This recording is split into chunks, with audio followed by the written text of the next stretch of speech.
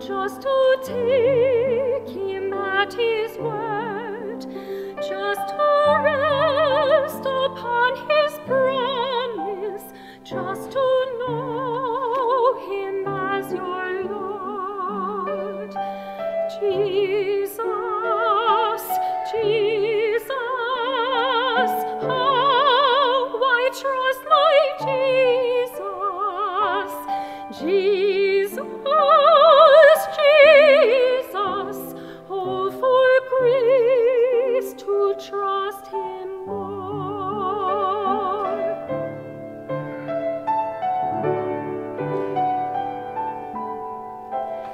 Yes, I've learned to trust in Jesus, and from sin and self to cease. Now from Jesus simply taking life and rest and joy and peace. Jesus, Jesus, how I love my Jesus.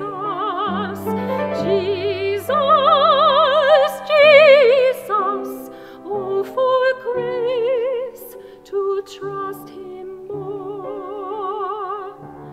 Jesus, it's so sweet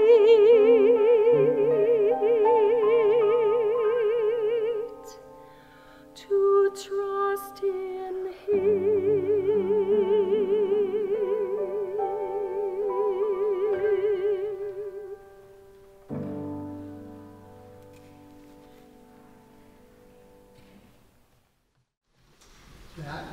Beautiful. Will the children please come forward?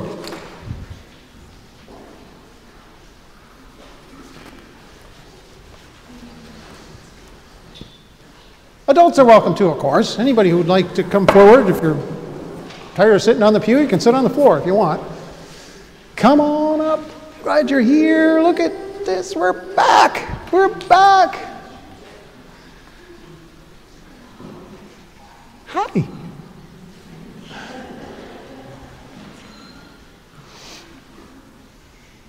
I'm so glad you guys are here. I'm so glad we're back. This is so great that we're back. I hope you had a great summer. Did you go anywhere? Did you just stick around home, or did you go anywhere cool? Anywhere fun? How many of you went to the beach? Let's start there. You go to the beach? Oh, okay. Because it was a hot summer. There was a lot of heat going on this summer. Hey, come on up. How many of you went to a lake? Beach and a lake? Sort of, kind of, maybe sort of. Did anybody go to a big city? Small town? I went to Boston. You went to Boston? No way. That's awesome. With my dad. With your dad? Cool. Well, that's great. That's the other thing is there's some really neat stuff just close by too. Just you don't have to travel all over the world. There's some really cool stuff right nearby, even right around Melrose to do. You don't have to go far away. But here's the thing: if you went, no matter where you went, if you went to the beach or to the big city or small town or wherever, I'm betting that if you looked around, you would have seen a church or churches around. It doesn't matter where you travel in this country or where you travel in the world, you're going to see churches around. Now, why is that? Why are there churches everywhere you go? Any idea? Why? They're great. They're great. You're right, they're great. Bottom line. That's it. We're done here. Yeah, they're great. You're right. Well, one of the main reasons that you see churches everywhere you go, and there's all different kinds of churches, but anywhere you go, you'll find churches of one kind or another, is because we all need to be reminded that God is in our lives and in our world, and that God loves us. God loves you. God loves you. We need that reminder. So when you come into a room like this room is called, anybody know what this room is called?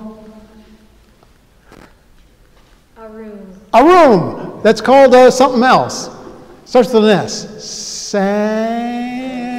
Sanctuary. There you go. This room is called a sanctuary.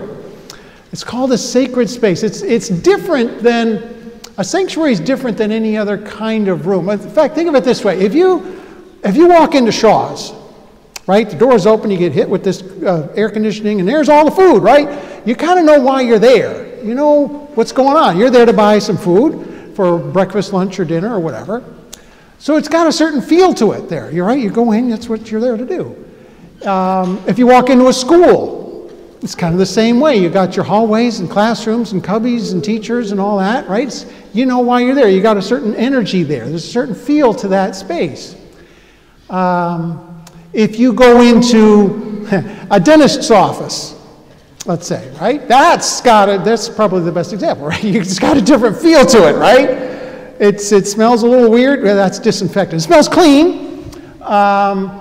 And you might be a little nervous going in there, but you're there to make sure your teeth are okay, and everybody's there going to be very friendly and all, right? So every space, every room has a different feel to it. Yes, sir. So I have lockers when I'm in first grade. I have lockers. That is awesome. You got lockers in first grade. See, I'm telling you what, when I was in school, we didn't get lockers until middle school. That was like the soonest we ever got lockers. Or maybe it was even high school. But yeah, that's great. That's great that you have a locker. One more and then I got to finish this thought. You got a locker in kindergarten? Oh man, that's so cool. That's great. Where was I? Something about sanctuaries and stuff. Right. So yeah. So anyway, you come into this space. Okay, different than a dentist's office. Here we go. So every room has a different feel. When you come into this room, this sanctuary, it feels different than any other space you will be in. The sound carries differently in here. Things sound different in here. The light is different when it's especially sunny. The sun coming in through the stained glass windows. The light is different. It's a big space. It's a big open space. It just feels different.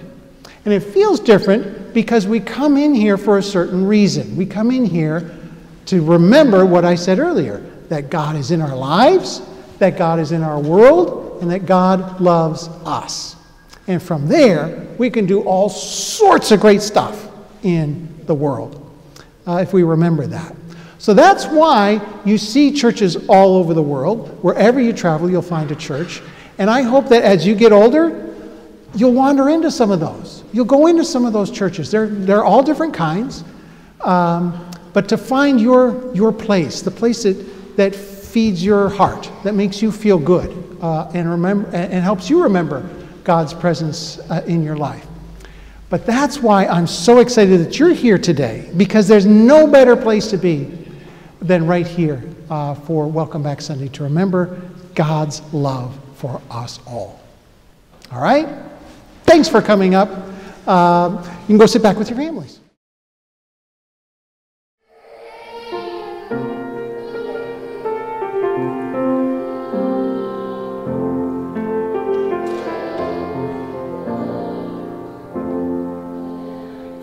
Everyone born a place at the table, for everyone born clean water and bread, a shelter, a space, a safe place for growing, for everyone born a star overhead, and God will delight when we are creators of justice and joy. Yes, God will delight when we are creators of justice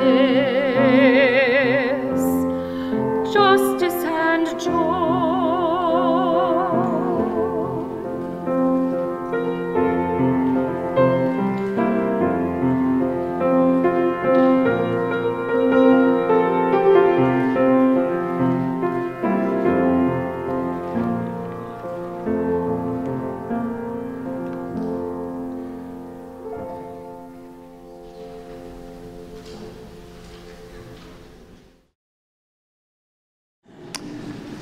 I can't tell you how excited I am to be back and have all of us back, to have Welcome Back Sunday. It's always such a thrilling day because we get to start our new program year. There's so many things in the wind, so many things in the works. I do want to thank Ed and the team that was working through the summer to plan the Victorian Fair activities that are on deck for today. Going to be starting, as he said, at noon. If you can, stick around a little while or come back after a little while and be here to help out. That would be outstanding to have you part of that. The other folks I want to thank, as a lot of people were active over the summer, Tom, who's up there in the choir area there, installed a new sound system in our church over the summer. Huge project that he did on his own. So thank you, Tom, for that. Just a huge addition to our church and our liturgy here. You may hear the testing of the sound that was going on before the service, but our first run through this morning, and by all accounts, everybody can hear everybody, so we're good. I think it sounds great. Thanks, Tom, for that. I wanted to thank Jeff and Gary, who've been working on the grounds here at the church, which over the summer, you know, drought or not, boy, stuff grew like mad out there. And I got back and it's like a jungle out there. So they've been putting in some serious time clearing the grounds. If you'd like to help out with that, there's stuff yet to do. So Gary would love to avoid calling in a landscaper for that, but if we do, we do. But if you'd like to help volunteer with that, Gary is right back there, guy with the sunglasses on, ready to work or whatever. So you can touch base with him. He'd love to hear from you, I'm sure. Sunday school registration is underway right now. There's QR codes to do that. We've got QR codes for everything, by the way.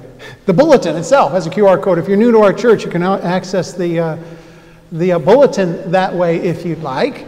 And if you have, by the way, if you've accessed the bulletin through a QR code and you have it on a device of any kind, when we hit these scripture lessons, you can tap that and boom, the scripture lesson will come right up for you. You can read along that way. But there is a QR code for the Sunday school registration. That is up and out in the narthex. There's paper registrations if you would prefer that. But the easiest way is to do it online. And we really hope that you'll register your kids, particularly because we have quite a few here today. That would be wonderful if you could do that. Even if you're not planning to be here every Sunday for Sunday school, we just want to track who's where and what grades and all that sort of thing. So that would be great if you could do that. Our new and solo deacon of Christian education, Ashley Tinkin, will be here next Sunday to fill you in on the plan for Sunday school for this year. I will tell you, though, that she is in need of help, teachers, volunteers of any kind. So certainly speak with her or today with me, and we'd love to get a good cadre of people working on that going forward. Deacons, speaking of deacons, are meeting this Wednesday evening. This Wednesday evening, 7 o'clock. That'll be right out there in the narthex. You should have already gotten an email about that. Those meetings are always open, by the way, to anybody who'd like to come. Next Sunday, you're invited back, of course, as we continue our Welcome Back month here in September. By the way, one of the things that I've been asked about is hugs, because everybody likes hugging. And you know, I'm not wearing a mask. I was wearing a mask much more last program year. So I'm seeing how that goes, but I'm still, if I start hugging, I'm going to be hugging a lot of people. So I'm going to hold off on that for now. You can hug each other, I don't care, but I'm just talking about myself here. So just so you know, that's where I'm not trying to be standoffish or anything, but I just, you know, that's where I'm at with that, just so everybody knows. If you are new to our church, by the way, we're really glad that you're here. And I hope that you'll take a moment. There's a guest book in the narthex to sign that, if you would. And that way you can know a little bit more about us through the newsletter, which you can get through your email, and find out more about who we are here at First Congregational Church. And who knows, maybe this might be your church home as you find your connection with us here. One of the things that we're continuing this program year is taking our offering in a contactless way. So the offering plates are at the exits to from the sanctuary. So we hope you'll take advantage of those on your way out this morning. And as we sing the doxology now, I hope you'll contemplate your giving to our church, which is a real way, again, not unlike communion, of making your faith tangible in this world. Your offering is invited. And I invite you to hear these words from the Apostle Paul, who wrote many letters, of course, and this is from his letter to the Romans, 12th chapter, beginning of the 12th chapter. Do not be conformed to this age. Now, that's a great line. Probably one of the best lines in all of Scripture, really. If you think about all that's going on in the world, think about that line. Think about this little nugget of Scripture. Do not be conformed to this age. Do not be conformed to this age, but be transformed by the renewing of the mind, so that you may discern what is the will of God, what is good, what is acceptable, and what is perfect. For by the grace given to me, I say to everyone among you, not to think of yourself more highly than you ought to think, but to think with sober judgment, each according to the measure of faith that God has assigned. For as one body, we have many members, and not all the members have the same function. So we, who are many, are one body in Christ, and individually we are members one of another.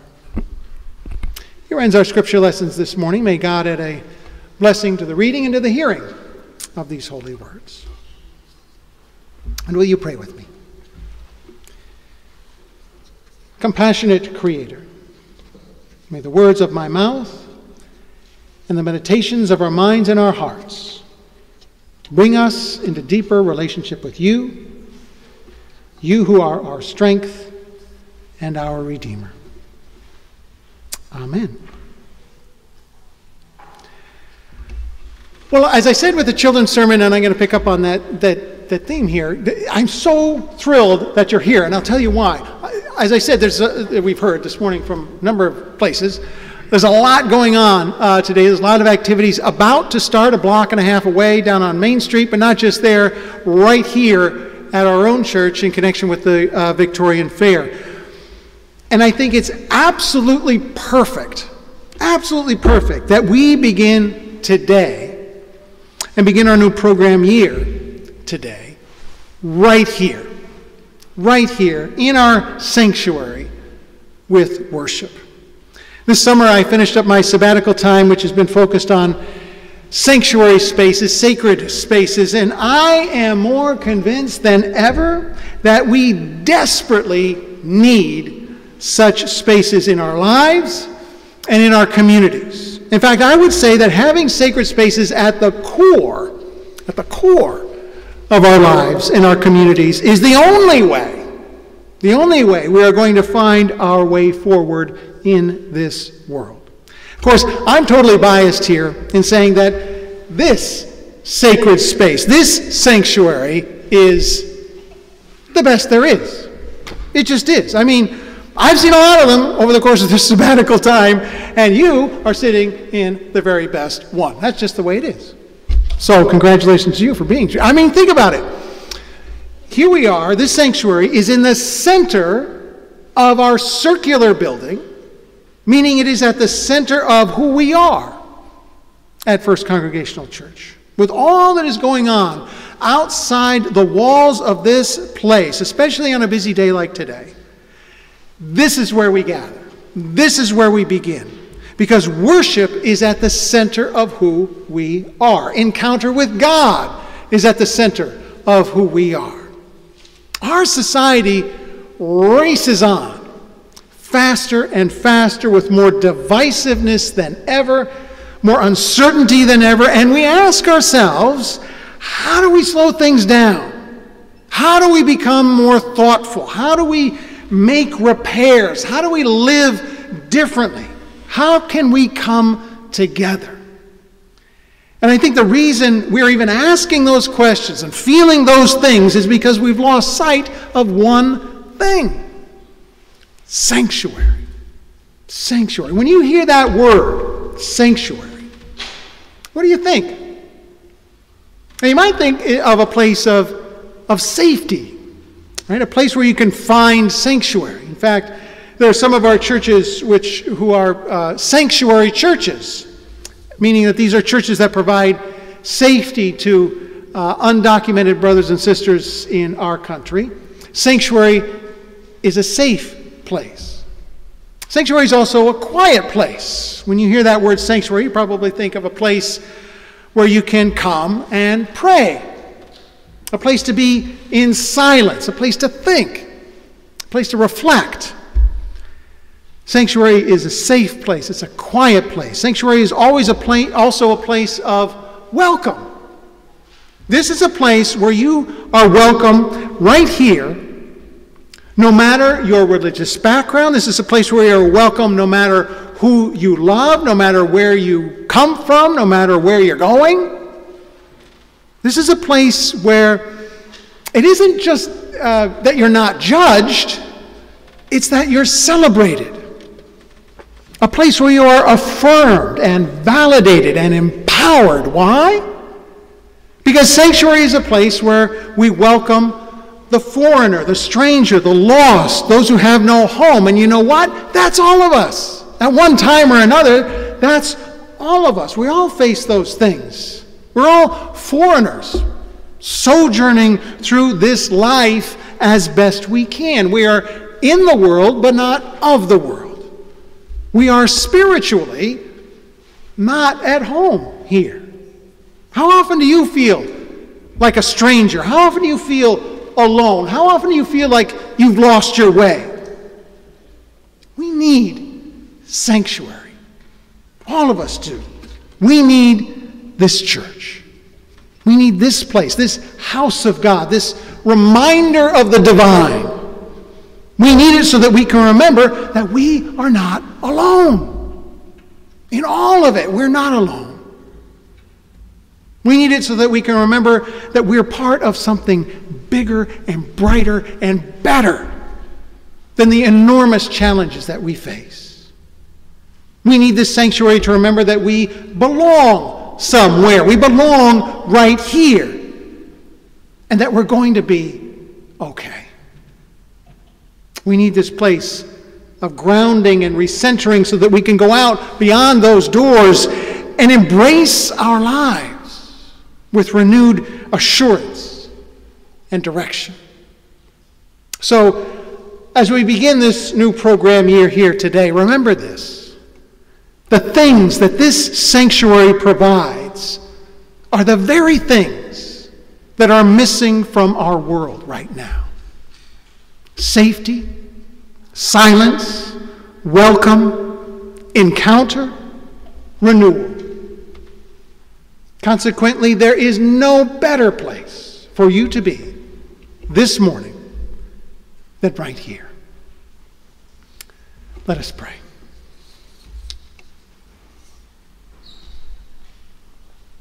Gracious God, we thank you for this sanctuary, this place of assurance, this place of challenge, this place of encounter with you, this home where we belong. As we regather and enter this new program year, strengthen us by the power of your Holy Spirit so that we might renew our faith and find our hope restored.